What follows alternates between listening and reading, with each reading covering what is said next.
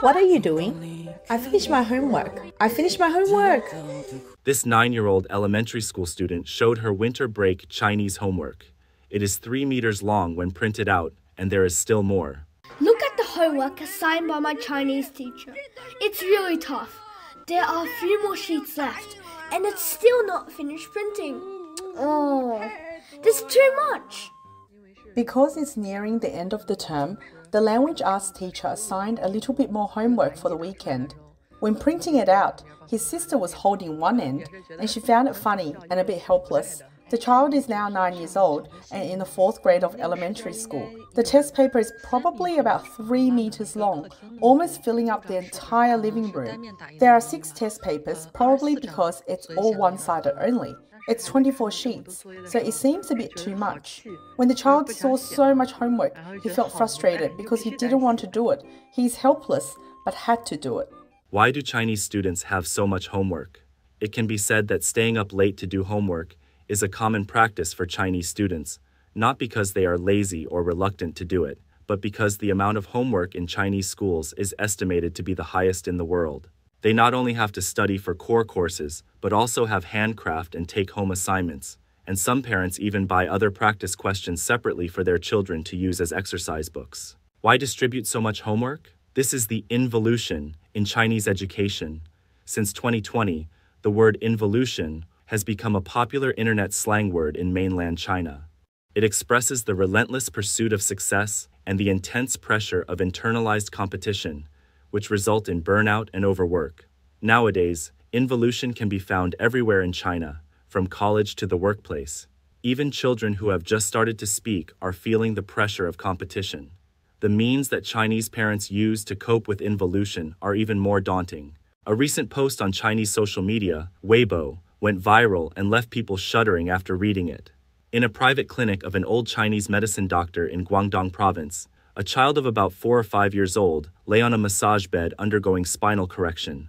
He screams in pain, but his mother extends a math tutoring app through a space in the massage bed, telling him not to waste time and to do math problems while undergoing correction. The poor child had to endure the pain, screaming loudly while answering. What's even more terrifying is that the blogger later added that after the child's correction was completed, it was his mother's turn. While she received her treatment, she loudly tested the multiplication tables on the child. Some netizens expressed sympathy for the mother, thinking that educating children is not easy for her. Unfortunately, this post was blocked a day later. Has involution in China made these parents lose their rationality, or has the current state of China's education gone mad to the point of being incomprehensible? However, this incident is not a unique case. Other people have also shared their experiences online, accusing involution in Chinese education are driving parents and children crazy. Many Chinese parents focus on grades at the expense of their child's well-being. Some people shared what they came across in their daily lives. For example, I previously encountered a child who drank pesticide and ended up in the ICU at the age of 10. His condition stabilized on the first day, and when his parents came to visit, they brought him 2 test papers. Others shared their own experiences, such as, I suffered severe anxiety and nervous breakdowns in college and took indefinite leave in another city. It took me 8 hours to get home. My parents first told me not to be anxious and to rest for a while. Then they immediately asked me when I would return to school. You'll miss a lot of classes, they said. These comments disappeared from major social media platforms a few hours later, as if these negative comments had never appeared. Not only are there increasing complaints, but even Chinese hospitals are fully reflecting the state of student overwork. Nowadays, the wards of Chinese hospitals have almost turned into study areas. In November last year, with the severe flu outbreak and respiratory diseases at a peak, pediatric hospitals across the country were packed with children needing IV fluids. Under normal circumstances, children who are sick should rest properly. However, these sick children have no time to rest. Instead, they sit neatly in the hospital's specially designated study area, with needles in their left hands and pens in their right, diligently doing practice questions. These images even circulated on X, and many international users couldn't believe such things could happen.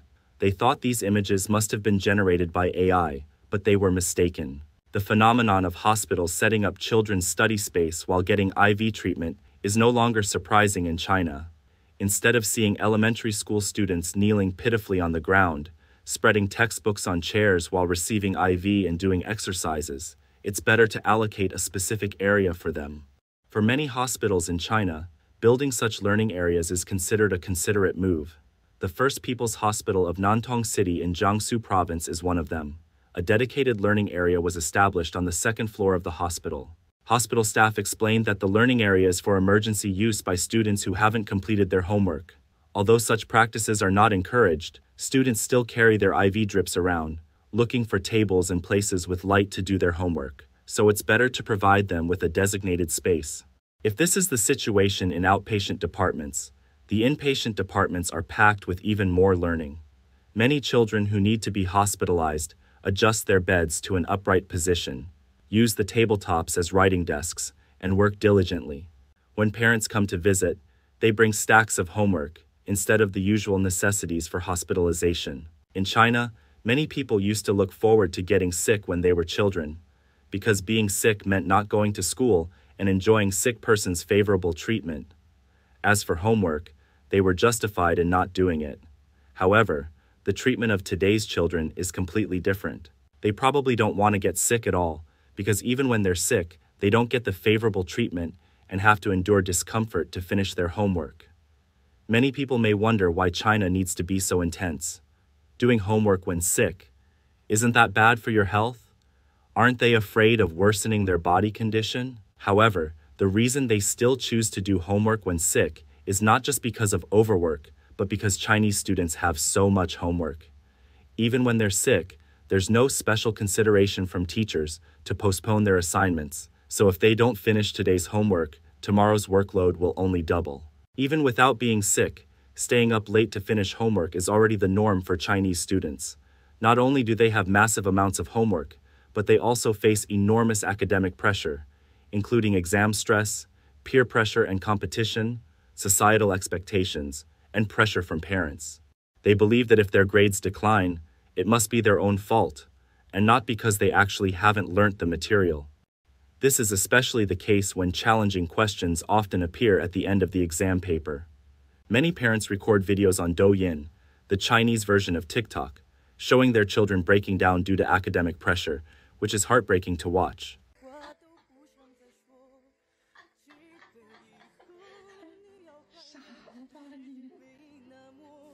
What's wrong with you? I finished it. Whoa, are you crying? I'm useless. What do you mean you are useless? You're such a talented person. How can you say that? I can't finish my homework, can't memorize, and can't do well on assignments. My head hurts and I just can't understand. Many people don't understand. It's not just you. But I don't care if others understand or not. I have to understand, or else I won't pass the exam and the score is mine. That's absolutely right. Many people have also posted online about seeing young children carrying backpacks that are significantly larger than their own bodies, slowly making their way to school. These oversized backpacks weigh down the kids, causing them to sway as they walk, and in some cases, the backpacks are so full that the zippers can't even close. Many people pointed out that these backpacks might even be difficult for adults to carry. However, it's not only the unfortunate students who are affected by China's educational overwork. Many parents are also pushed to the brink.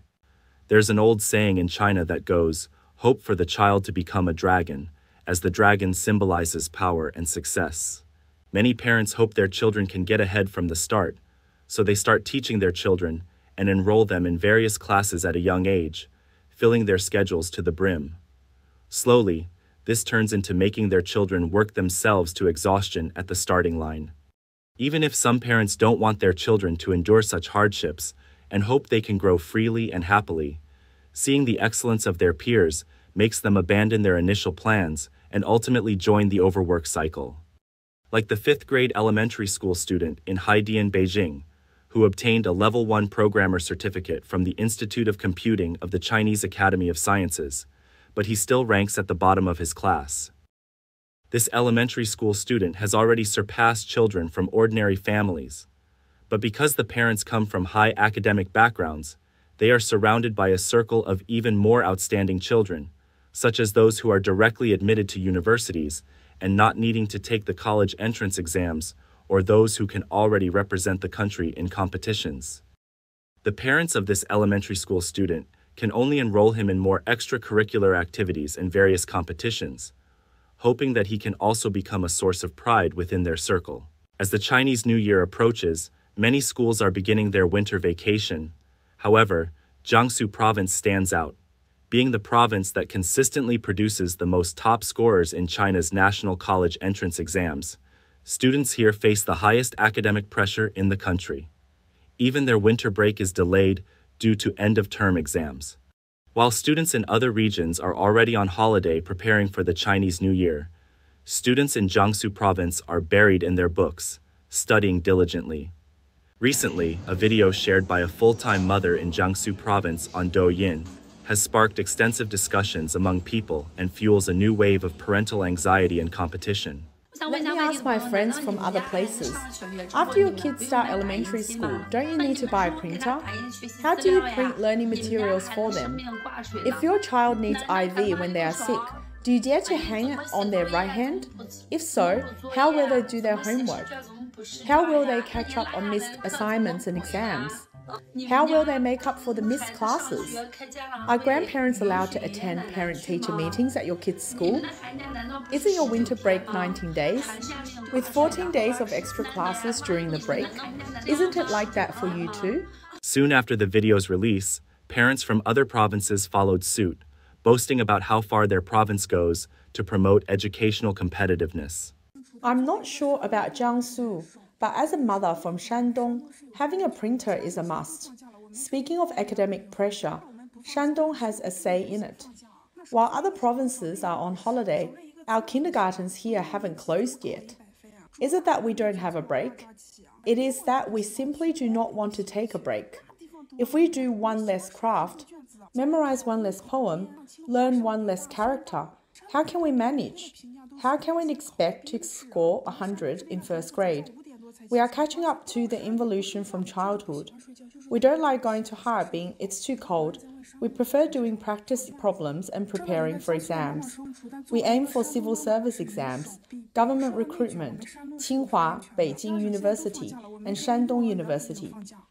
Shandong people even think Zhong Yuhui, currently a popular live streamer for East Buy Holding, should pass the civil service exam first.